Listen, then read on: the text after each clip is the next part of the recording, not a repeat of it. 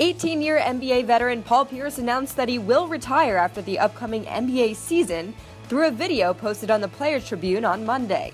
The 38-year-old played 15 seasons for the Boston Celtics from 1998 to 2013, where he was a 10-time All-Star and NBA Finals MVP during the Celtics' 2008 championship season. Pierce said he is at peace with himself and therefore at peace with his decision, saying it's time to move on from the game of basketball, the toughest decision I've ever had to make in my life.